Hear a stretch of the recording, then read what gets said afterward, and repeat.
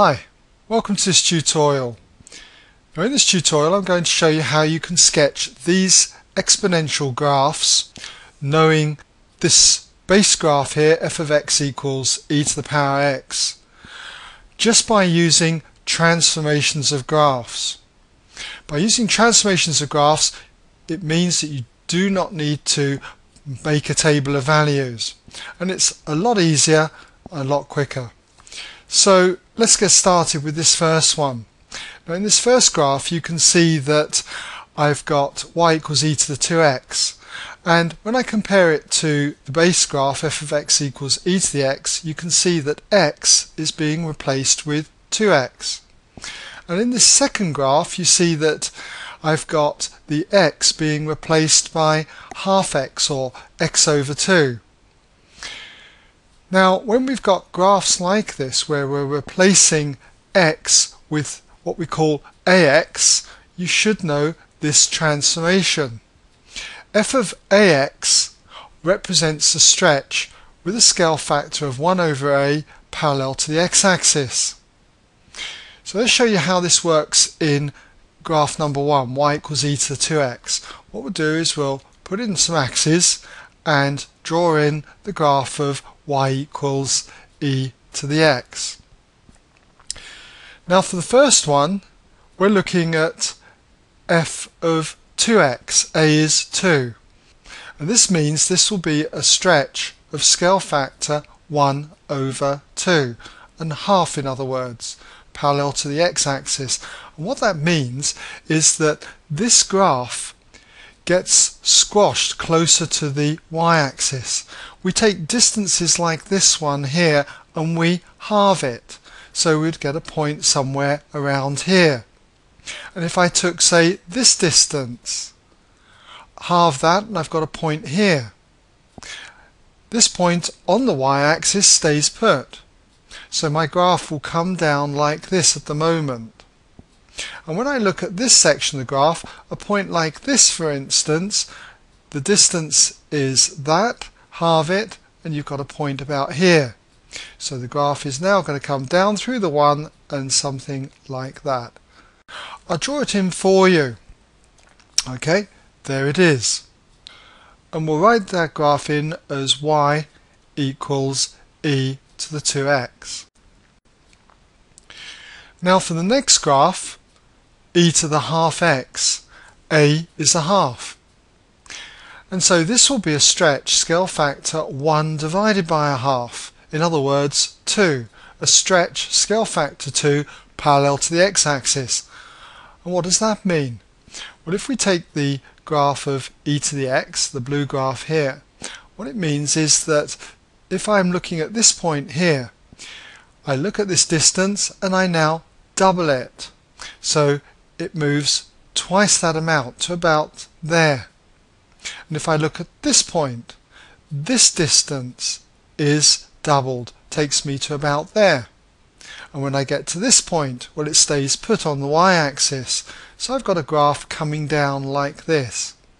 And if I take another point on the blue graph, say this point here, that distance gets doubled and will move out to here, and so on. So the graph's going to look like this. Well, I can draw that on, and there you have it. That is the graph of y equals e to the half x, or x over 2. Now we'll move on to graphs 3 and 4. Now in these graphs, y equals 2e to the x and y equals a half e to the x, you can see that I'm multiplying the function f of x, which equals e to the power x, by a number. And in general, if that number is a, you should know this transformation, that a times f of x represents a stretch scale factor a parallel to the y-axis. So what does this mean in terms of these two graphs? Well, what we'll do is we'll draw the axes and we'll draw on y equals e to the x again in blue. And if we look at the first graph, a is 2. So it represents a stretch scale factor 2 parallel to the y-axis. So that means that this point, for instance, is this distance up from the x-axis, and so I would need to double it, and that would take me up to about here. If I take another point, say this point here, it's this distance above the x-axis, and if I double that, I'll be about here. And if I took the point 1 here on the y-axis and doubled that, that would be 2. And so I've got a graph coming down like this through the 2, and what happens on this side? Well, these points on here, their height gets doubled, so a point like this goes to about there, and a point like this is just about there. So my graph's going to go shooting up like this. I'll sketch it on for you. There it is. So this is the graph then of y equals 2e to the x. I've stretched the graph of e to the x by a factor of 2. I'd also need to write on where it crosses the y-axis, and it crosses the y-axis at the point where x is 0. So when I put x is 0 into here, e to the 0 is 1 and 2 times 1 is 2. I could have also got that point quite easily knowing that e to the x crosses at 1 and I've doubled it. Okay, so instead of going 1 up, I now stretch that to 2.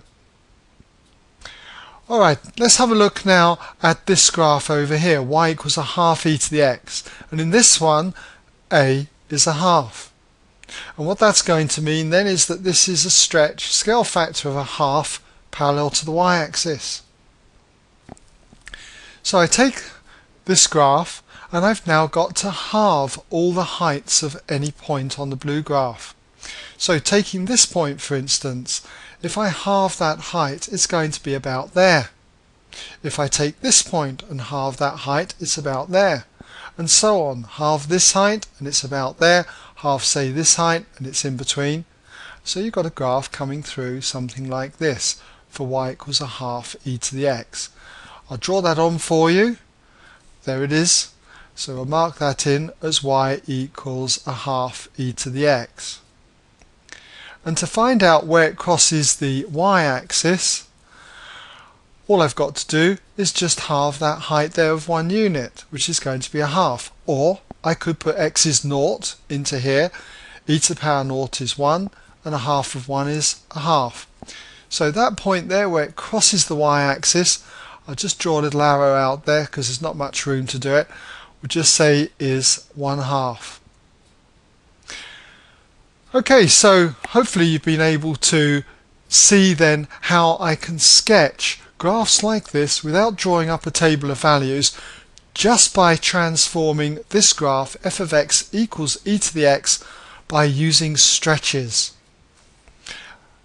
Okay, so that's the end now of this tutorial.